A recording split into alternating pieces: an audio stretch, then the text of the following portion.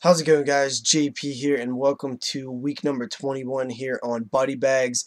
The film that I'm going to be reviewing today is The Craft from the year 1996 with the tagline of Welcome to the Witching Hour.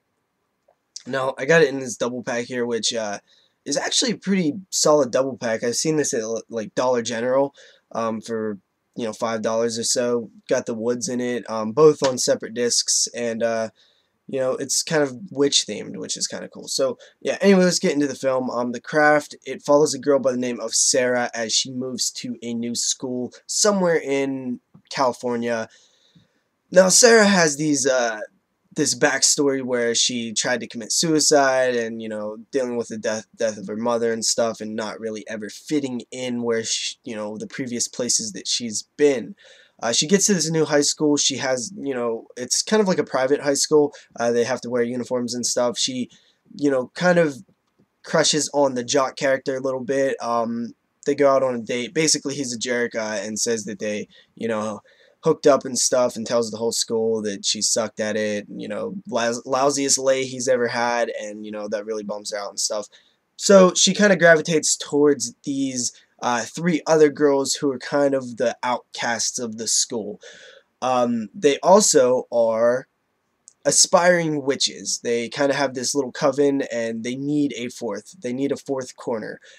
They see potential in Sarah. They see that she might be a natural witch because Sarah can do things that normal people can't do. She balances a pencil on her desk using just her thoughts. And while most witches have to learn how to become practice and study witchcraft, Sarah has these natural abilities, so they assume that she's a natural witch. They kind of bring her in. They all are very friendly with each other. They're having fun. It's a solid group of friends, four of them. And they're learning witchcraft and doing these chants and spells and experiments and stuff, and they're getting stronger and stronger, and basically the group kind of splinters a bit. You have Sarah, who is more good-hearted, and then you have the other three, especially the leader of the group, which is she's in a lot of films. Her name's like Fabruza or something.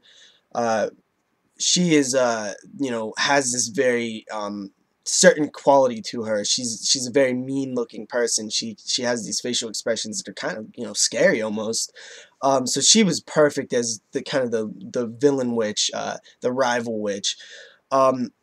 So basically Sarah tells them like, hey, we're doing we're doing a lot of harm here. Maybe we need to calm down a bit. They of course kind of ostracize her from the group and stuff, and then kind of basically try to kill her. So that's basically the story. Each character has their own thing that they hate about themselves, or hate, problem that they're dealing with. The main villain witch is, white trash, poor, has a terrible home life. The other girl has, Neve Campbell, has scars all over, and feels like she's ugly. And then the other one has, is dealing with racist issues. So basically, as they get stronger and stuff, they start doing more spells, but they find out that the rule of three. Everything you do comes back times three. Do unto others what you would do unto yourself, or however that saying goes. And they are basically, abusing the power. So yeah, this film is right in that Scream era where it's a 90s teen horror film. It feels very geared towards, the female sex.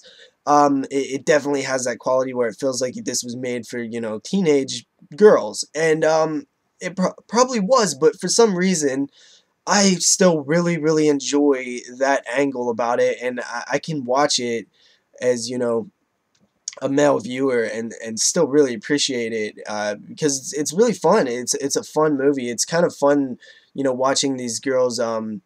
This the 90s had a very specific view of the teenage friendship angle and the teenage group of friends, probably very exaggerated, but it still is very fun to watch. It's cool. It's kind of cool, you know. It's like you kind of, you know, wish that real life was like that, where you have this group of friends and you are getting into some crazy stuff, and it's all very, very, very friendshipy.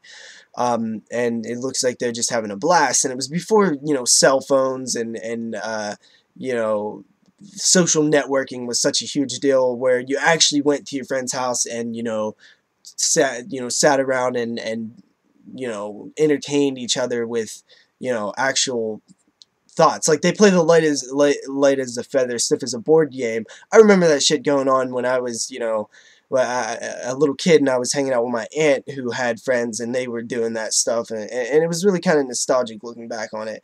Um, so yeah, The Craft, it's really cool. It does get a little bit cheesy at certain times.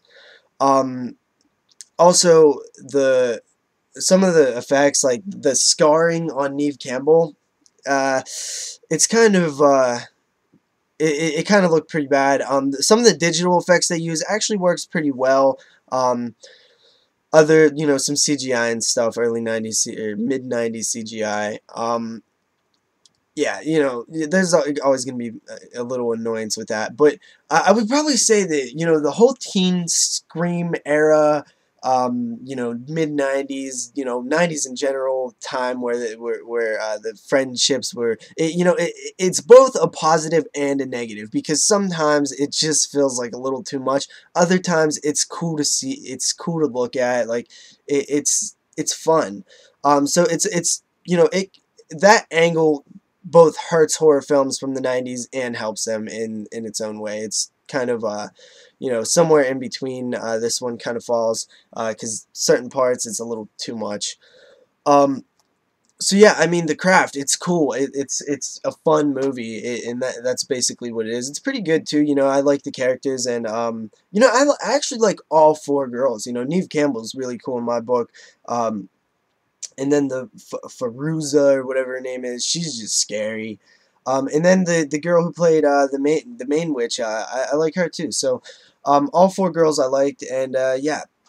What else can I say about The Craft? I'm dragging this on way too long. The Craft, I give it a 7 point. I just give it a 7 out of 10. You know, it's pretty solid. I recommend seeing it if you never have. It's cool 90s-ness. Peace out, guys. See you next week.